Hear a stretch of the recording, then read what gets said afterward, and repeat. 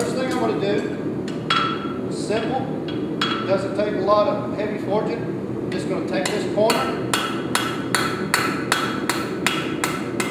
just rounding it off, just taking it right to center. I'm just going to flatten that a little bit. Take this corner,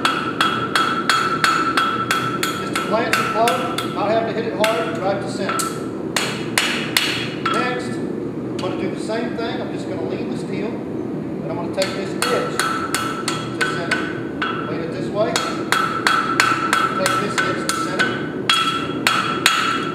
Same thing here. Lean the steel slightly towards the horn. Take that edge to center. Lean the steel towards the steel on the end. Take that edge to center. Now, the end of my heel is in the center of the stop. Okay, if I want. Now I'm going to put my heel check in. I can make the check as long or short as I want to.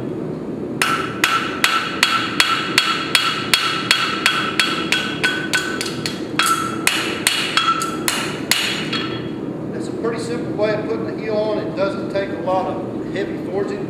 A lot of people like to teach to come back into it this way. The only thing is, if you have heat up in the toe, it wrecks your toe. It shoves this branch up.